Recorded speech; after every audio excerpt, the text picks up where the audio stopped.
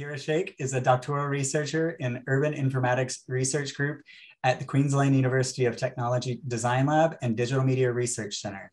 She is an architect and urban design theorist by background. Her research focuses on more than human smart urban governance.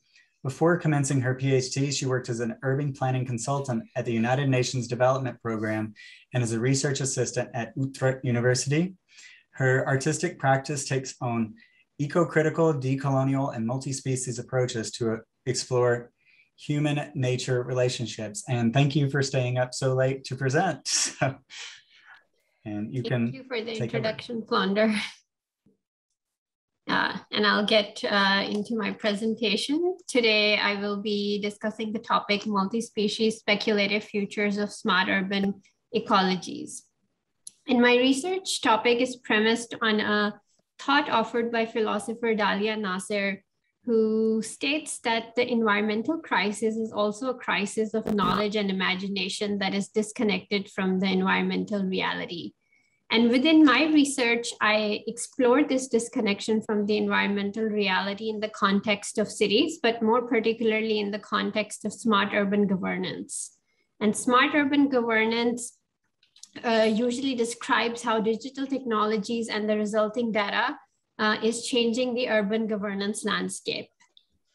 So city governments are increasingly using digital technologies to gather data on environment and its multiple species to inform nature conservation policies.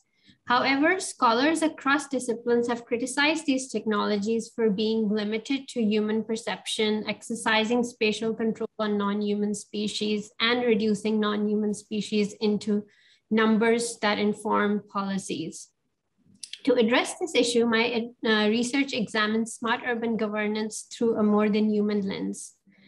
And the term more than human refers to the entirety of ecological life, which includes animal, plants, microbes, even humans.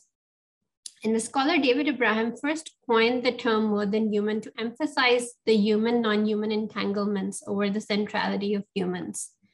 And therefore, taking a more than human approach, I aim to understand social and environmental justice in cities through the lens of more than human. I take on the more than human approach as attuning to the wisdom of multiple species through different languages of the natural world that can emerge as sounds, odors, bodily movements, and rhythms of season. In other words, I explore how different non-human life communicates. Scholar Michelle Westerlinken describes such an approach as active listening that is more humbly focused on the other entity as a teller.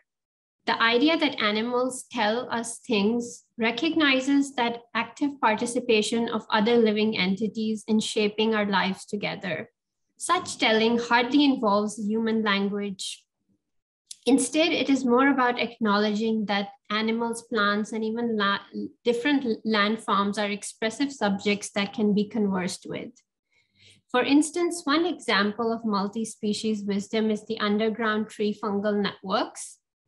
And the tree fungal networks help the trees communicate with each other by sending warning signals, exchanging nutrients. And the author Richard Power describes this relationship in his book Overstory and he states, when you link enough trees together, a forest grows aware. And it is talking about how within a forest, the relationship between trees are really strong because of their connections, whereas within the urban environments, these connections are usually much weaker because of the urban development and construction, which obstructs these communications. And in my study, I look at how we can use different digital technologies to sort of map, for example, tree fungal networks to ensure policies that guide that the networks of trees are connected underground, so they have a stronger communities within our cities. And just like trees, we have different urban species, and they have their own untold stories that deserve to be told. I explore the stories and voices of koalas, soil ecologies, and the Australian white ibis by attuning to them in the Brisbane landscape. And these stories and voices are explored through the speculation of more than human futures with diverse stewards who care for the land and its non-human life forms, to create policy interventions that can guide pathways to foster equal rights for koalas, soils, ecosystems, white ibises, and other species. In other words, my research process aims to explore smart urban governance that would embrace the wisdom of multiple species to create policies that help us sense, adapt to the natural world. Thank you. All right, thank you for going first. And it's hard not to talk about the mycelial networks because I did a whole project on this myself, but we're going to move on and come back, we hopefully. We can save that for the conversation later. Yes. Okay, so next up, we have Mohammed, and I'm going to go ahead and apologize for the pronunciation of the French in this, but I'm going to try in the title. So Mohammed is currently a PhD candidate in the Literatures and English program at the University of West Indies, St. Augustine Campus in Trinidad and Tobago. His PhD thesis aims to demonstrate that Wilson Harris's shamanistic quantum imagination results in the creation of revisionary and cross-cultural poetics. His most recent conference paper entitled L'Envoiement, Sending of the Dead, Wilson Harris's Instrument of Challenge and Disruption to the Territorial Language of Progressive Realism, was presented at the University of West Indies, University of Leicester 2021 International Summer School Online Workshop. So let me make him a co-host so he can screen share, and he will take over the floor. So welcome, Shri.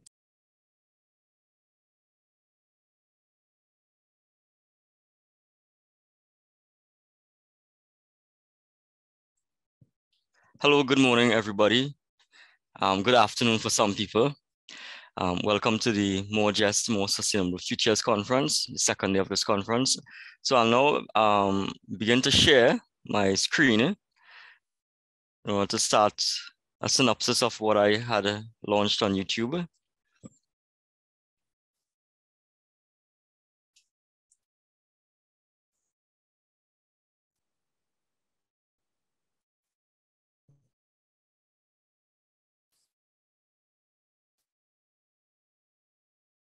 Hi, are you all seeing the shared screen?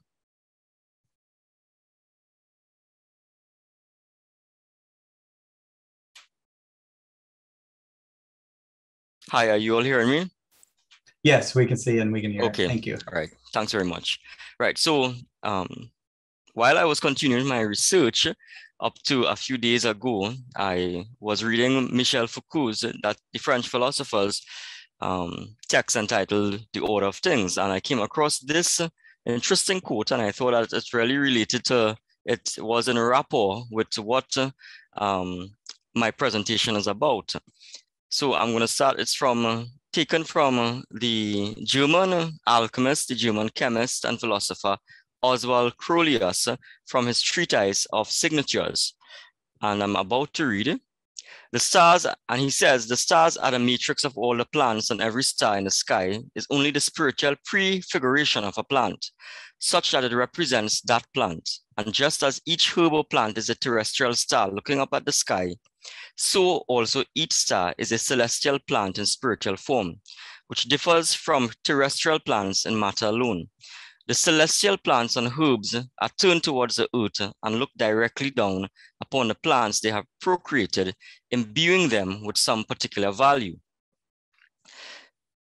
Now, I thought that this really was in rapport with that whole notion of the Treaty of Sensibility that Wilson Harris grapples with. And what exactly is the Treaty of Sensibility? That basically is the acausal or quantum relationship that exists between humanity and the physical landscapes or the non-human dimension.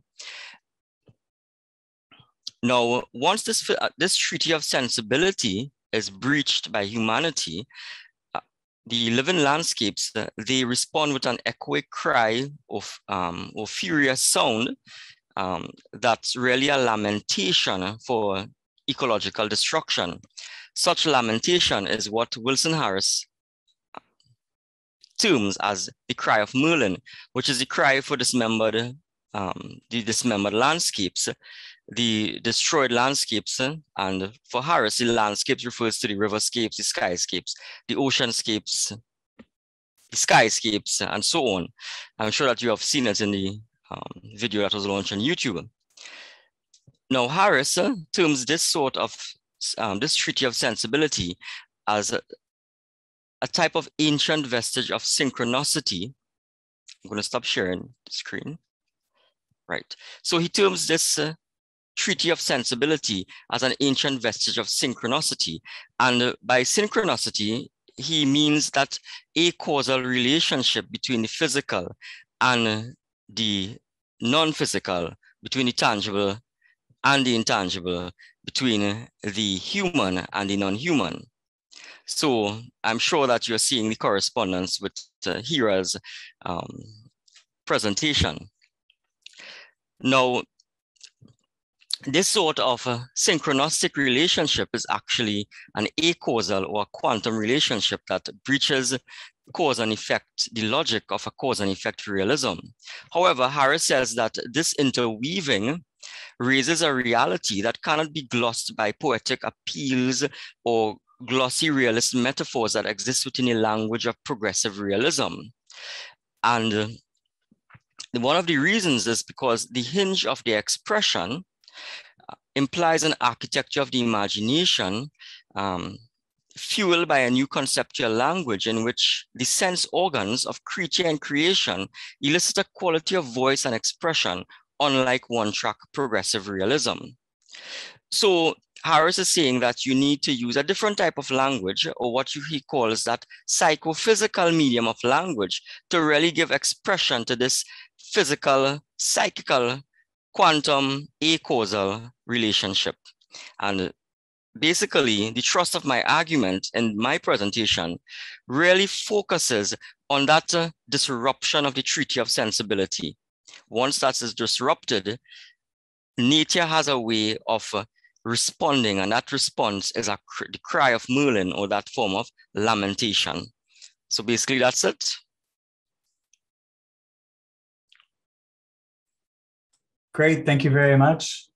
So yeah, there's some great connections already going on here, both between plants and people. So we're going to have the third synopsis here. I've already pre-apologized to him for my pronunciations, and he's pre-forgiven me. So André Bailão is a PhD candidate in the graduate program in social anthropology at the University of Sao Paulo, Brazil. He researches the scientific, artistic, and cultural histories of Brazilian landscapes at the intersection of science studies, history of science, environmental history, environmental humanities, and visual cultural studies. He is currently coordinating an open access online encyclopedia of anthropology in Brazil. And in the past, he has researched scientific controversies around the climate change and drought in Sao Paulo, and wrote his master's thesis on the production of Brazilian climate change science and technology. So welcome, André. Thank you. Are you hearing me? Okay, yeah. So thank you for inviting me in for this amazing, I was there the whole day yesterday, but I didn't ask anything. But my name is André Bailão, and I'm a cis male researcher from São Paulo, Brazil, original land of many different Guarani and Tupi peoples, still fighting for the recognition of their rights in this 20 million people metropolis. My pronouns are he and him. So the Cerrado, just, I don't know if everyone saw the video. The Cerrado is the second largest ecozone in Brazil, comprises grasslands, savannas, woodlands in the Brazilian highlands.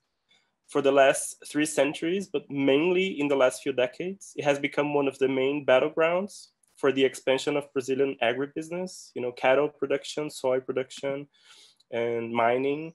So it's sometimes called the Brazilian Western frontier. as you know, in the United States. So when I started thinking about my own research, the artist Daniel Caballero, from Sao Paulo, started an artistic environmental land art living project with the messy, weedy, low-lying, creeping cerrado plants in the middle of the city that you saw in my presentation.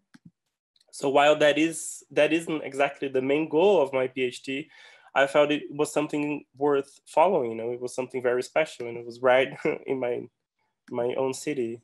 So facing climate change, drought, and food scarcity, so several urban activists, and environmentalists have been working with different projects related to what we may call more than urban, more than human landscapes in the city.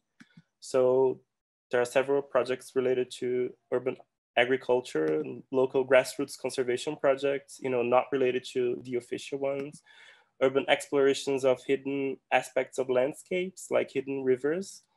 And they all offer a counter mapping, counter narratives to the common modes of living and imagining the city. So Daniel, the artist, says he wishes to plant the cerrado or mato, weeds and weedy landscapes in people's imagination. As I say in my presentation, there's a feeling of out of placeness related to a cerrado path inside Sao Paulo. Most people who visit the path in the first place, they had no idea that there were cerrado plants, neither in the city's past nor in its marginalized present. So my discussion gains from recent debates on the Anthropocene and in anthropology and neighboring disciplines, like the idea of haunting, ruination, and weedy landscapes, for example, as discussed by Anna Tseng and Andrew Matthews and their colleagues. So these tiny weeds and grasses of the Cerrado haunt empty urban lots, urban wastelands, sideways, all around the city. So taking advantage of the abandonment of these marginal landscapes, marginal, of course, to the market-driven capitalist modes of building and living in a city. So most, if not nearly all attention, public policy, environmental and conservation efforts go towards forests and woods and trees, following an imagination of what nature, tropical nature in this case, should be or should look like. The way that many haunted patches of landscapes unsettle some common picturesque broad views, hierarchical tree-centric ways of dealing with landscapes, how they bring our view, our senses, our engagements towards the ground, apart from these picturesque broad views. Their shapes, forms, colors, textures, and histories unsettle where and how we should look, and we look for the so-called urban ecology, which I hope will resonate with many of you in your own cities, in your own landscapes. I know that in the UK, there's a big discussion now, towards the meadows and how they've been almost gone extinct, and how many different projects are just trying to look away from the most common depictions of landscapes toward these more marginalized ones. So I hope this will resonate with many of you there. So thank you.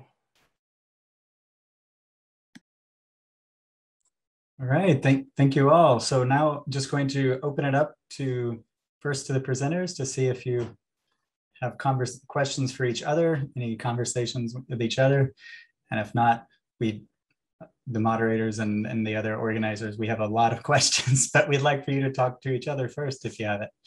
So I have one question, technically to both André and Sheikh, which is kind of something that I'm grappling with in my own research at the moment. And it comes up in both of your topics as well, where there's the sense of false dichotomies in Sheikh's work. It comes up between this poetic way of representing or talking about the fractures that we have caused within nature, and then there is more scientific physical way. I think within your presentation on YouTube, you talked about planetary boundaries, which would be more like a scientific depiction. And in André's work, there's also this dichotomy between bushlands and rainforests and native and non-native, and what gets prioritized. I think one of the things that I'm grappling with at the moment is that there's a lot of, within theory or more than human theories, a lot of these dichotomies have been deconstructed. But when I come to my own research methods and practicing data analysis, I feel sometimes restricted as to how do I convert these understandings into practice, which is more conscious and careful than prior academic research methods are. Yeah, I think I'd just like to hear about that, if anybody has any thoughts.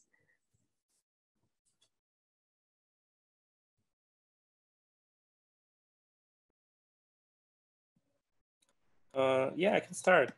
Thank you, Hira, for asking. I have a lot of things to comment about your work too. I think there's a lot of things that are related, even though we're come from very different backgrounds, research backgrounds.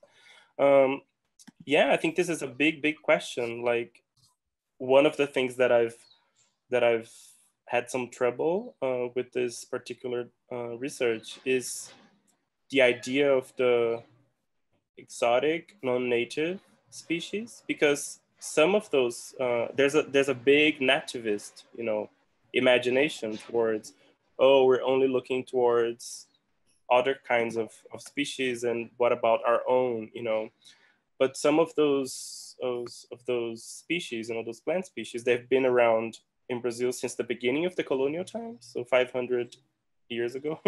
And they've managed well, they've sort of become part of the landscape. And they also offer a lot of relation towards animals and other plants. So this is a very complicated aspect, I think in every project that deals with nativist and non-exotic plants, there are some exotic plants that they aren't necessarily bad for them. So for example, in that same park where the Cerrado path is located, there are some eucalyptus trees, and they're from Australia. They're invasive. They do take a lot of water from the ground, but at the same time, they offer a space for several birds because they're so tall. And so there's a big controversy, like, should we cut them down because they take a lot of water from this place? This is a place where there's the hidden river source, as I showed, there's a little pond that they build.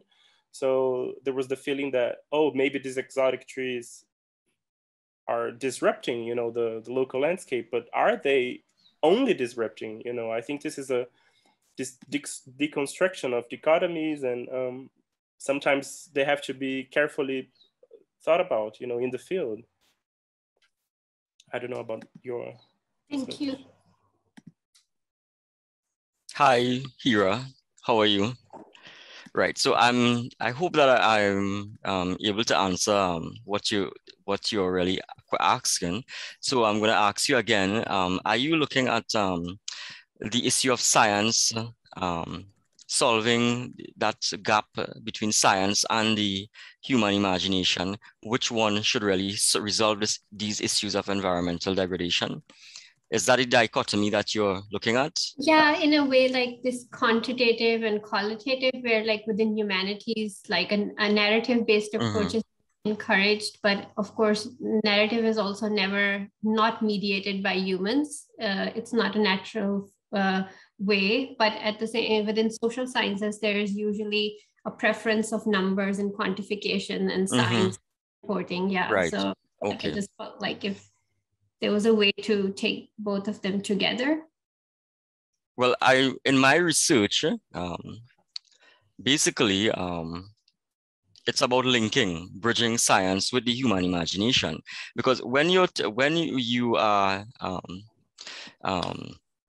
considering the living landscapes, or the physical landscapes, the non-human dimension, you're really looking at the quantum, because the non-human dimension consists of this intricate network of relations, things that you either could tangible and intangible interfuse.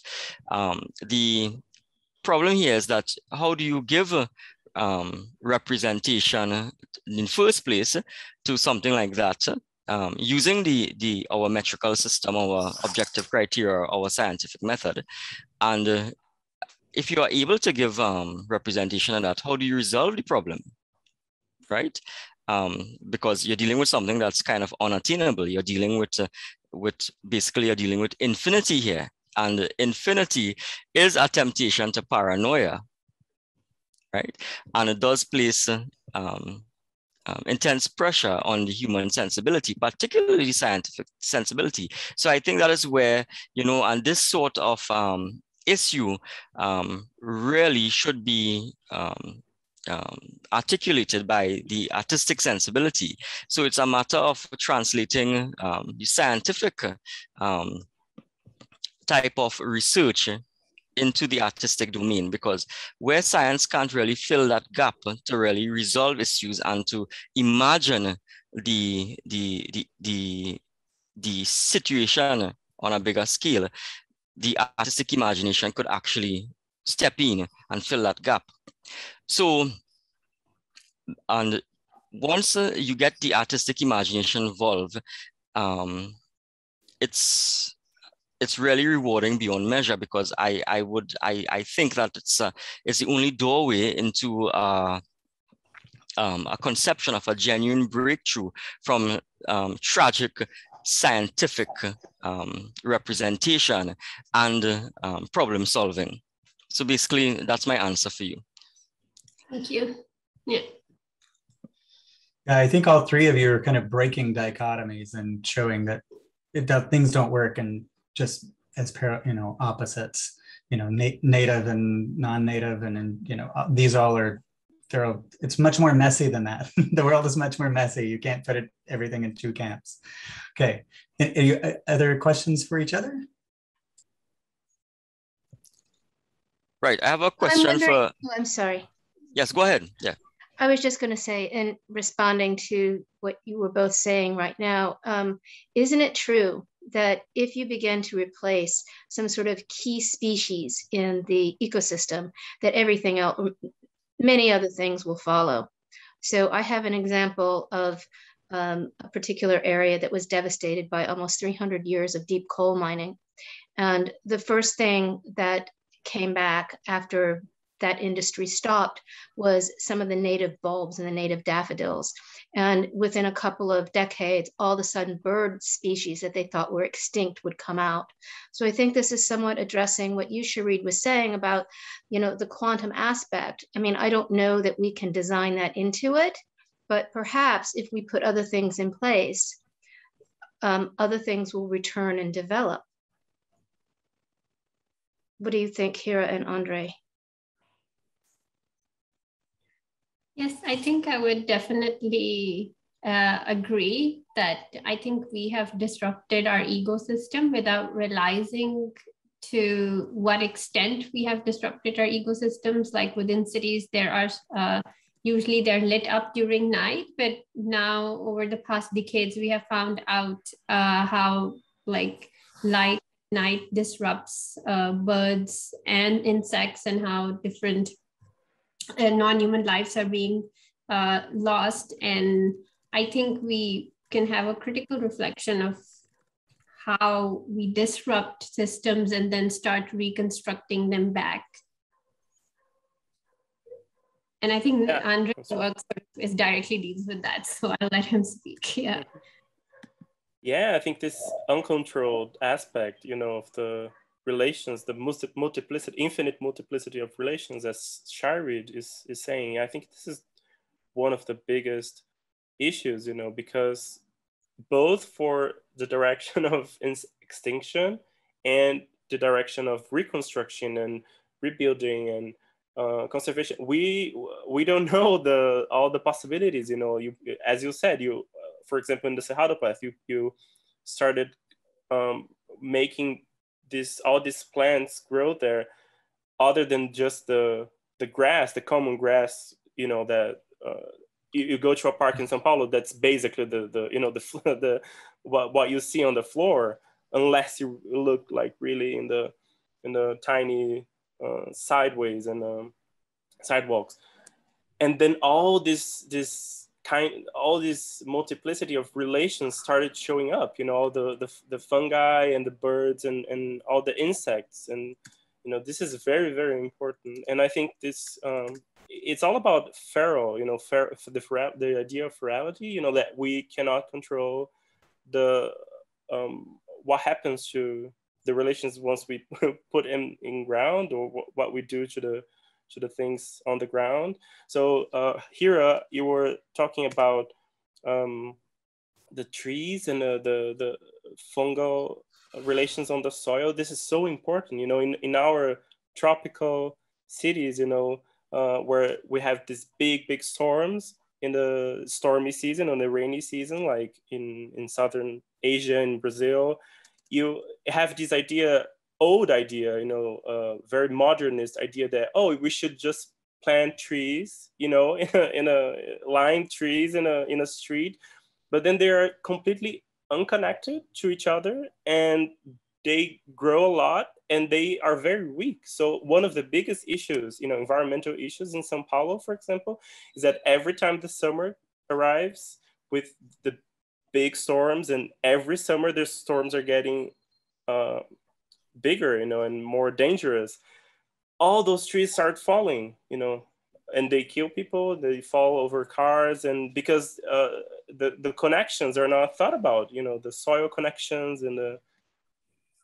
So if you want to talk more about that on your research, I thought that was very interesting. Yeah.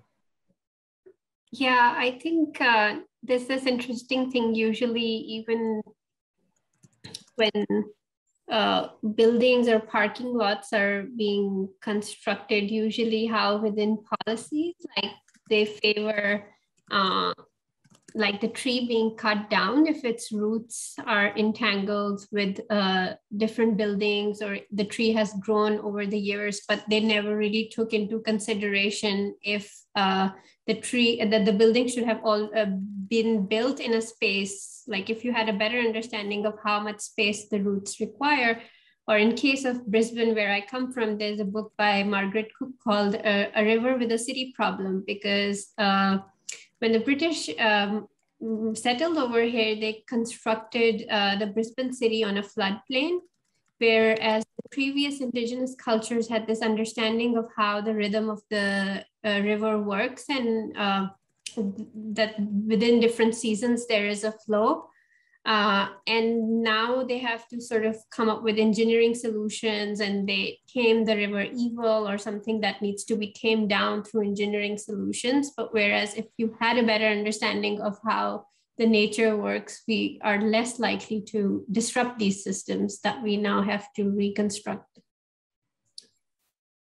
Yes, can I add to this discussion exactly what you're saying, that we need to understand the multiplicities of this symbiotic relationship.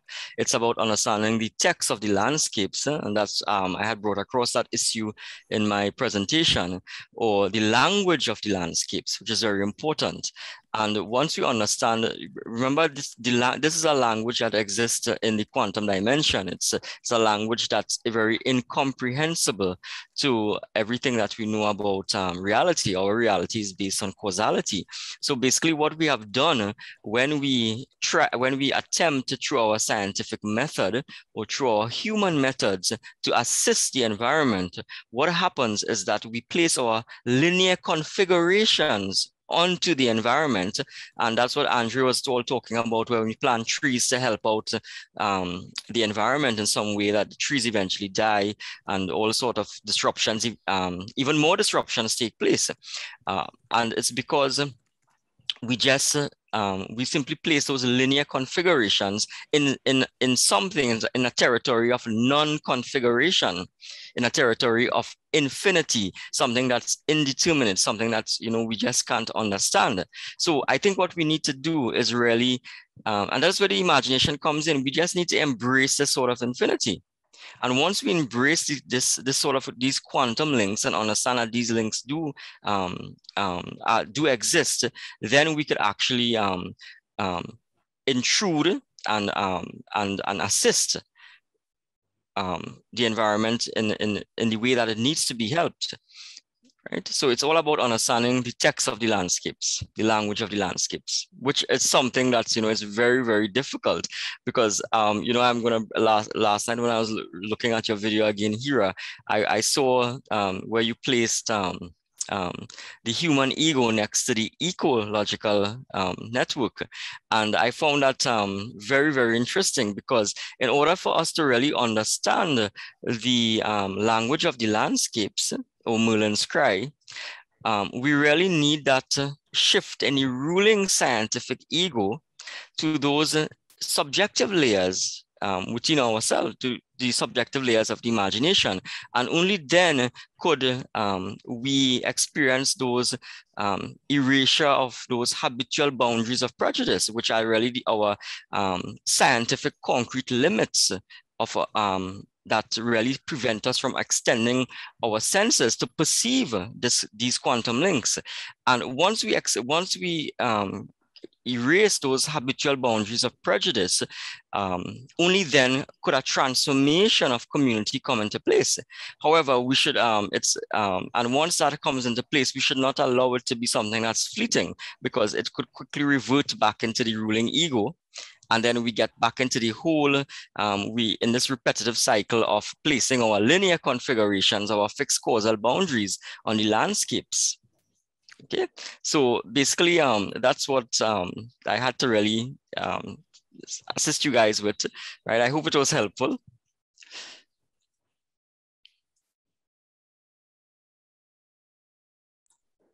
you have any other questions for each other, or should we open it up to the audience? My cat has decided to join the symposium. It had happened sometime, so just one moment.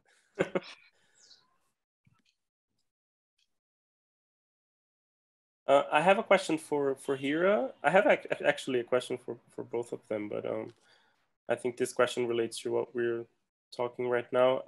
Hira, I think this is the kind of thinking that you bring is so important, because when, you know, in our urban life, you know, for us who live in those, you know, big cities and huge metropolis, sometimes it's easy to feel very trapped, you know, like there was no way out of the situation we got ourselves in, you know, the concrete jungle. And I think this kind of future thinking towards the present, you know, like the back thinking, this is so important, so necessary, you know, how the future and the present and the past is always connected, you know, in our imaginaries.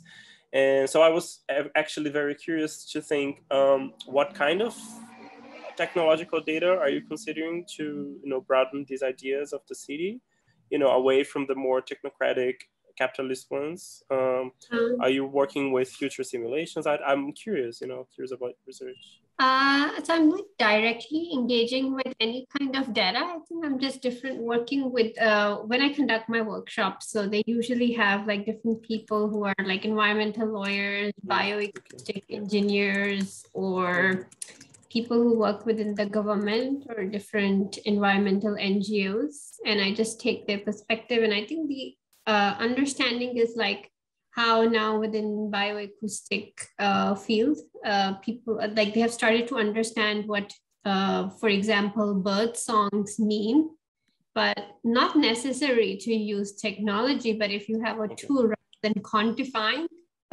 like bird species into occurrence records within biodiversity databases, maybe it could be more useful to use technologies to understand bird languages, because there is enough scientific research proving that the birds communicate in a very similar way as humans do. They have grammar and syntax, and their calls have different meanings, which could range from like calling to a mate or protecting their territory. And these are like very basic things that humans understand. Perhaps they're having much deeper, complex conversations that we are not aware of yet, or we don't have the capacity to understand. Like Sharit said, it's like an infinity world out there.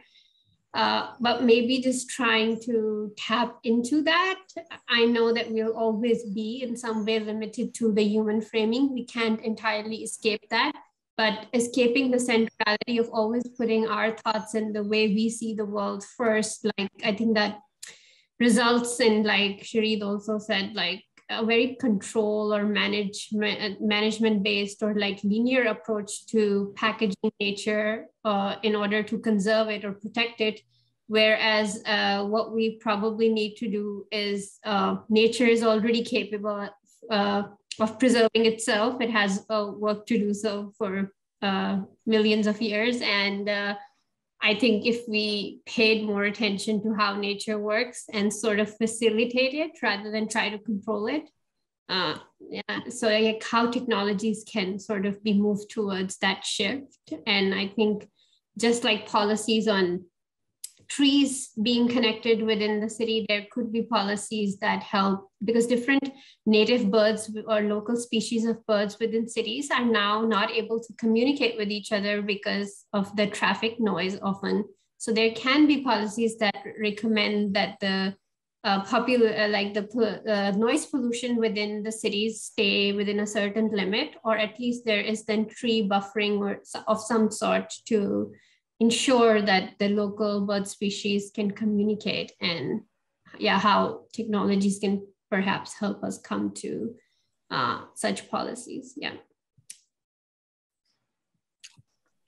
Right, and just need to continue with what Hira was saying there, and you were saying that you're reiterating the whole notion of the infinite, and we have to be careful of how we manage the ecological destruction and how we try to implement things to help the environment, and without instituting our fixed scientific methods, because it just does not work. It just doesn't work.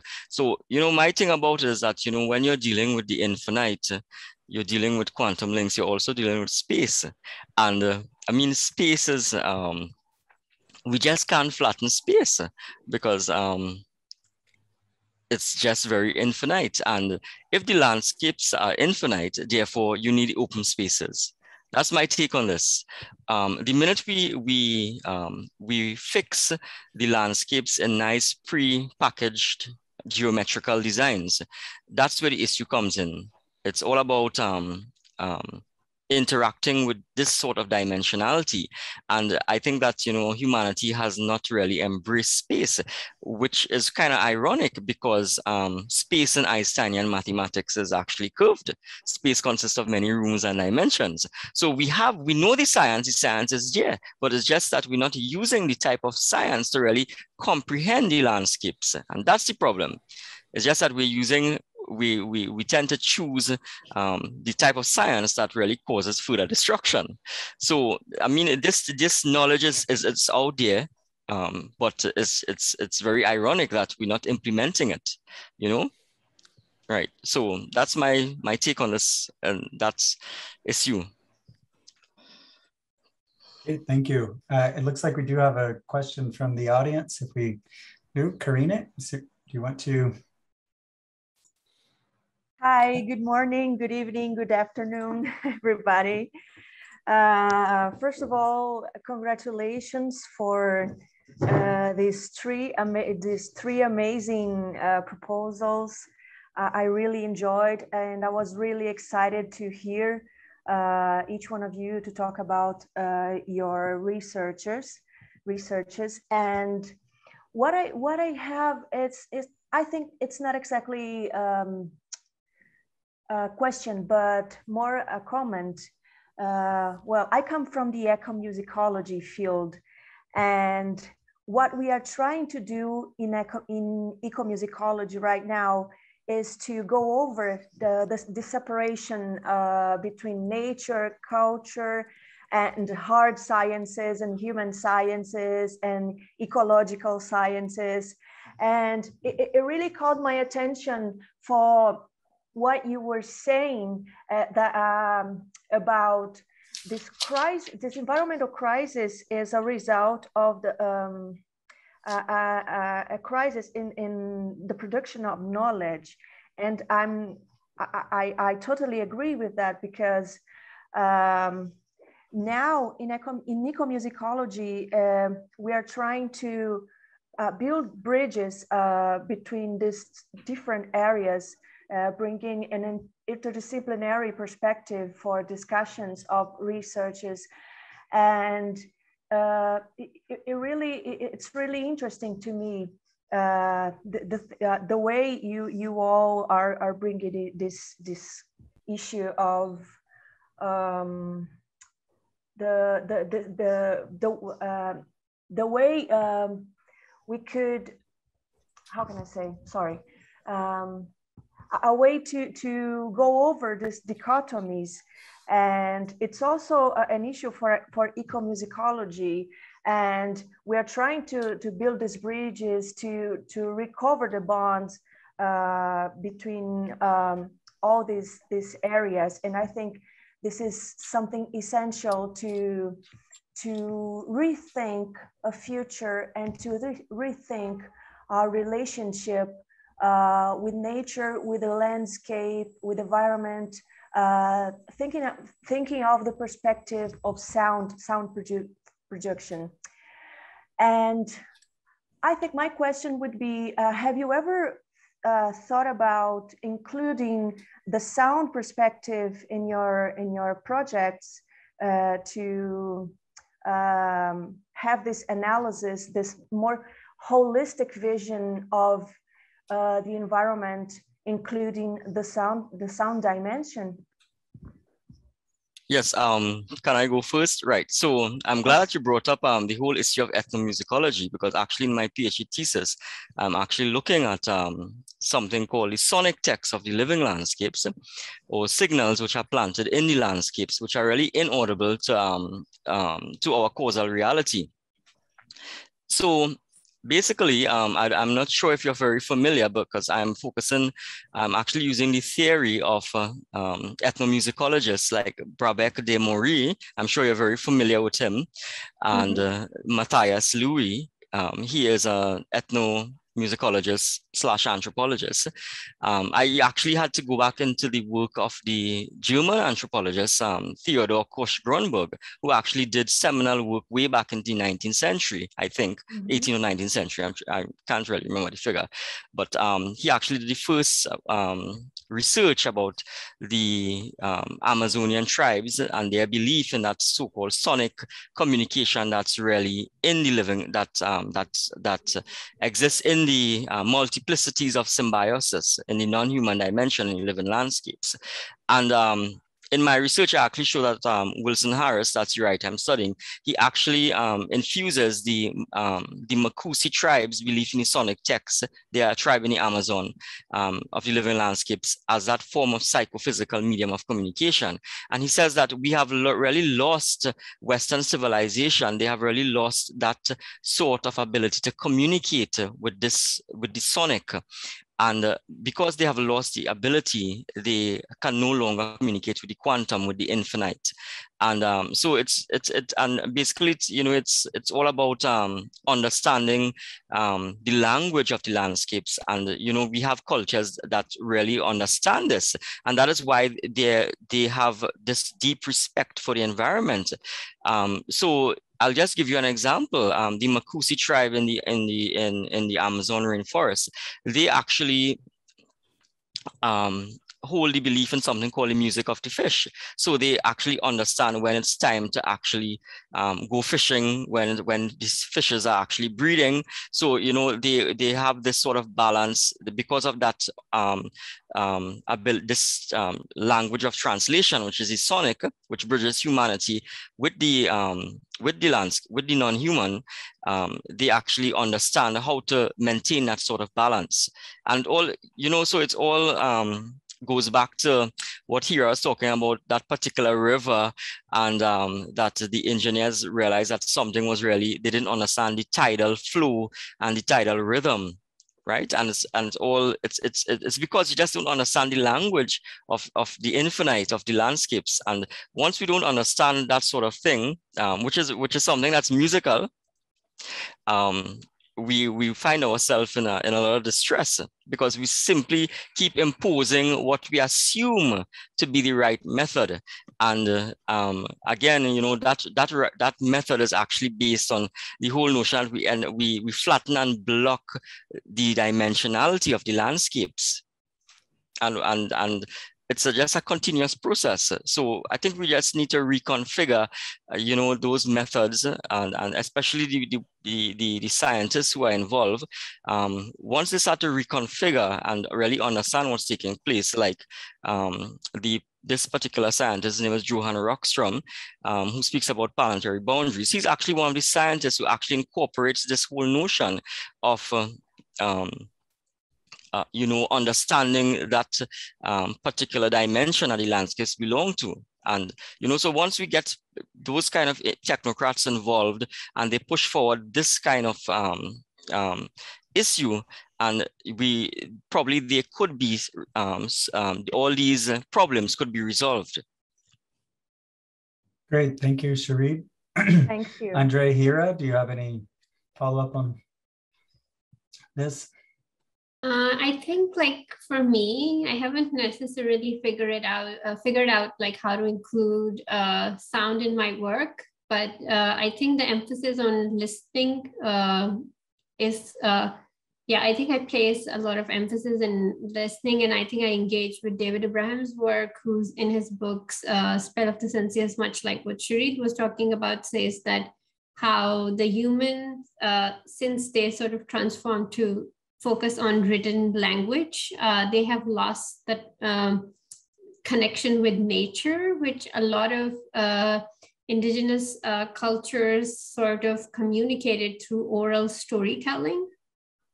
And I think if we look back into their cultures, there is this understanding that nature is always has agency and always communicates, and that comes through within their oral storytelling. Whereas within the written word or more scientific disciplines, because they sort of inhabited their legacy from Western philosophical thinking, which up until very recently sort of use terminologies of muting or silencing or erasing the non-human. And just within the past decades, there has been this acknowledgement. And I think those cultures who engaged in oral storytelling had that agency or understanding of nature preserved. And that's something I'm definitely interested in exploring. Thank you.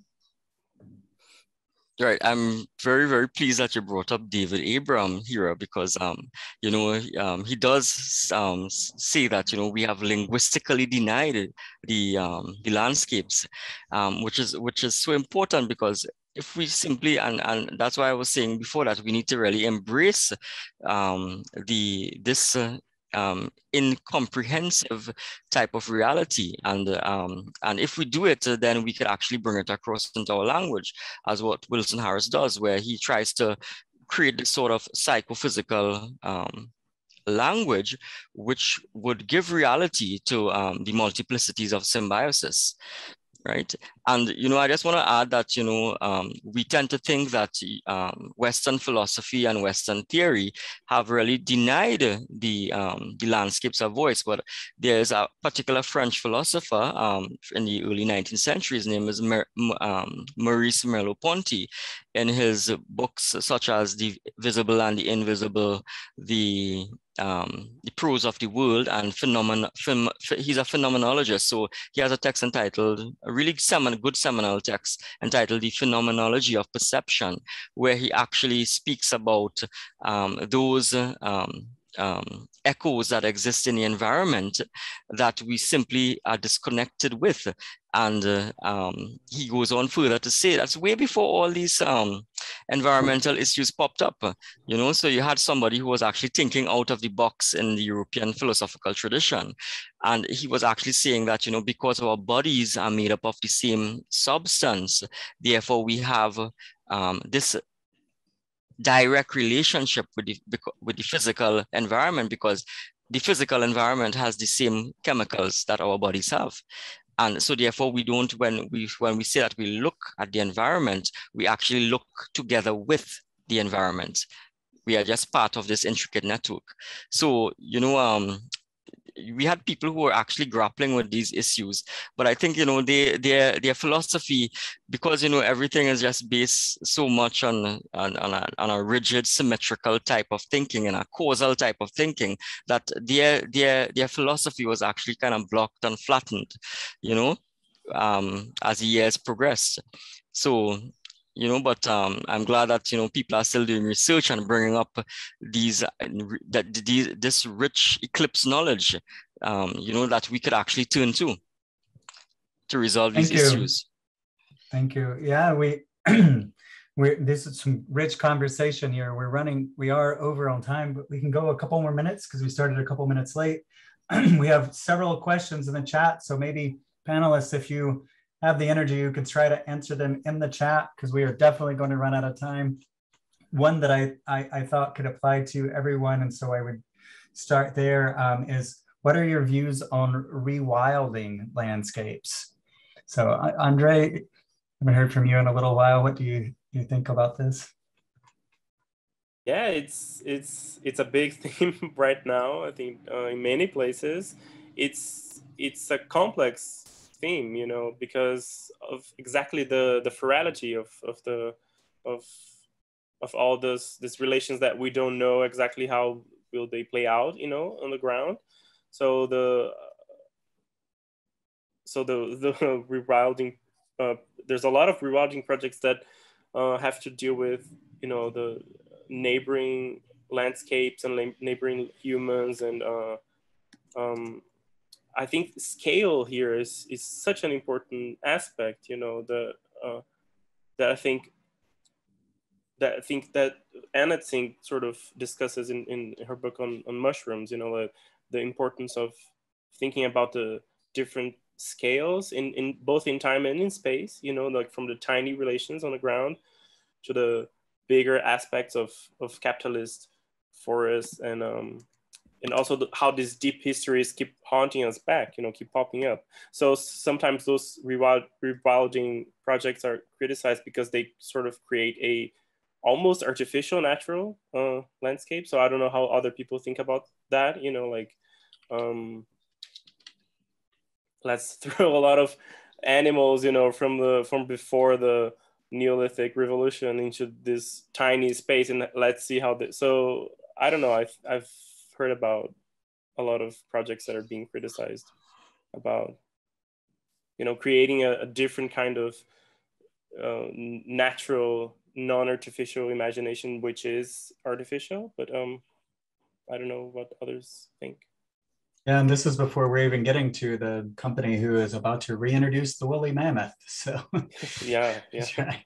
So Hira, you're dealing with urban landscapes. Have you deal with rewilding? What are your feelings on this? I think like André said, I think you have to be conscious about what you're doing. And then again, I think what we are talking about like throughout the presentation is not exerting our control in rewilding, but rather than understanding nature and its need and being more conscious in what we implement. I have definitely heard of good examples of rewilding where they introduced a certain species and then all of a sudden there was a revived ecosystem. A lot of species that had been lost in an area started to come back, and how that community came back together. But I think like just unconscious rewilding of planting trees sometimes is an easy scapegoat, or like then is more like a greenwashing effort instead of really tackling the real issues. So yeah, I think scale matters in terms of, because we can that's how we become more conscious of what we're implementing. And yeah, I suppose just staying away from just mindlessly planting trees, and sometimes there are like non-native trees that can eventually cause further damage if there's not a lot of understanding to the process.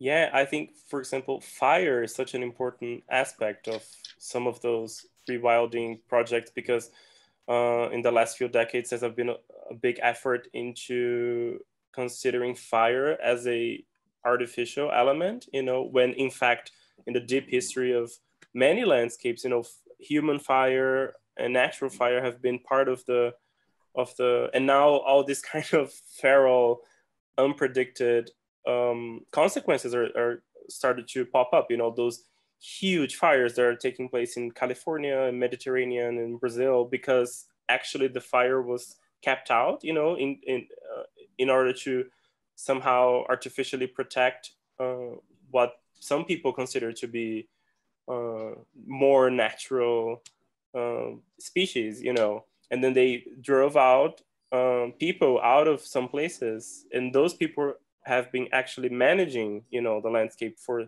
centuries, for millennia, and then all sorts of unpredicted consequences come from that. So these big projects are always Yeah. Right. So could I just add my little 2 cents? Right. Yeah, very quickly. So this whole issue of rewilding, I think we need to take into consideration that humans are part of the multiplicities of symbiosis. So I think that we need to rewild ourselves also. Right? And not only that, but we need to rewild our sense of causal space, because what we really need to become involved is that whole notion of space. We have placed a linear space on the environment, and you know, we think in this type of linear space. And so when we consider rewilding, we have to think about breaching that really uniform type of space that we tread upon Earth, which also has this extrapolation in space. A simple thing as, you know, when we fly in an aeroplane, we think that the sky is a flattened field, which has dispensed with, you know, the quantum horizontality and verticality, except well in moments of precipitous descent. Well, you know, but you know, once we breach that uniform type of thinking, that uniform spatial thinking,